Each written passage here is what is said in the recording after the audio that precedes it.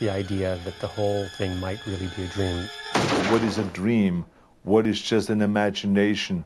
What is an artificial reality? What is an implanted reality? Stop punishing yourself, Doc. You've got to want to return to reality. Even at the very end, there is no decision made.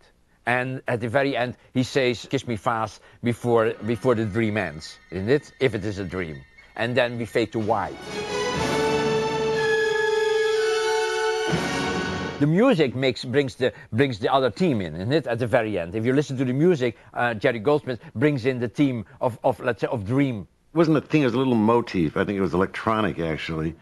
And it was sort of planted earlier in the movie, I guess, is sort of one of the big question marks.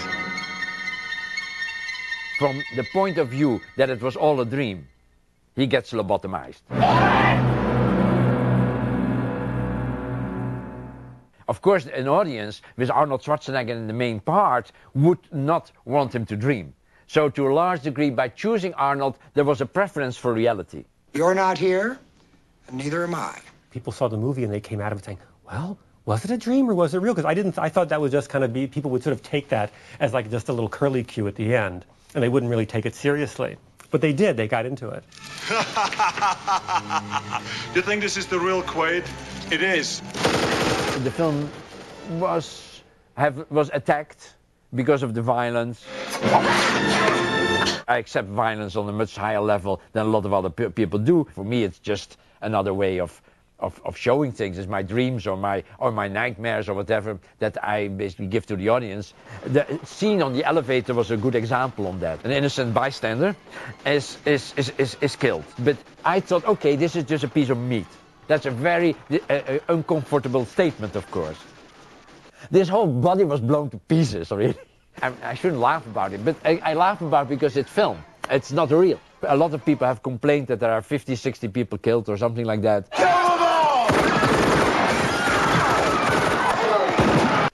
Yeah, that's true. He is supposed to be a really super agent, isn't it? James Bond in Square. So I felt that he was a guy that was able to blow away everybody. We really didn't do it so it felt like it was exploitation. I mean, it was just horrific. Consider that a divorce. The original line was, consider this a divorce, and then he shoots her. But I mean, we felt that was a little too cold-blooded. The violence in the movie is extreme, yes. And in fact, was more extreme when the movie was made. And ultimately, we toned it down. We had to tone it down because of the MPA gave us an X. I thought that it fit in perfectly well, the body count, because it was a very hectic kind of a movie. But of course, Paul, I think, gave them that cut, so they have something to complain about. And then he will cut it down. See you at the party, Richter! So it was on both sides, were people that admired it and others that really felt it was over the top and disgusting, which is really nothing new. Your mind, it is the center of your life.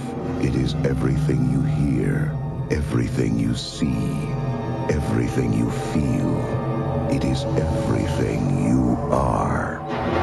We had no awareness whatsoever 3 weeks before. We had a 43% awareness, which is absolutely disastrous. And with Arnold's Cloud, he convinced Carol Co.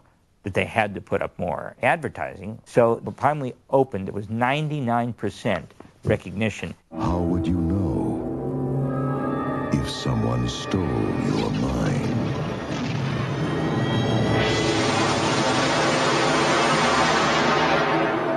I think for its time it did very well. I mean, it made a lot of money, and all over the world, I think at that time it was $250 million. It was a big hit. It opened very big. And everybody really liked it. Whenever I go anywhere in the world, Total Recall is always mentioned. Everyone in the world recognizes the title because the movie was so big. That just shows you how big it was in my career, how important it was in my career. And it really made me make a big leap forward because of Total Recall. Kiss me quick before you wake up.